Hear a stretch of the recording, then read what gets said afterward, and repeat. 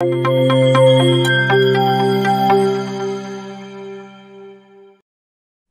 and welcome to Video Service Desk's VRI. Let's quickly get into the provider view of VRI. So once you log in as a provider, you will land on the languages page where you can see the list of languages in which interpreters are available. Open another Chrome tab in incognito mode so that you can log into the same portal as interpreter, or open the link in another computer. Once you log in as an interpreter, you will land on the Login to the Queue page.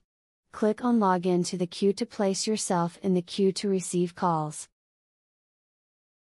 Go to the Languages page where you logged in as provider. In the search field, search for Spanish and then click on Spanish. You will be taken to the consumer form. Fill the mandatory fields and click Submit. You will see the screen searching for interpreters. From the incognito Chrome tab or other computer where you logged in as interpreter, you will hear a ringtone and a call alert pop up to accept or reject the call.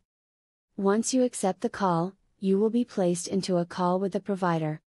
Both provider and interpreter are placed in the video call to help patient with the language translation.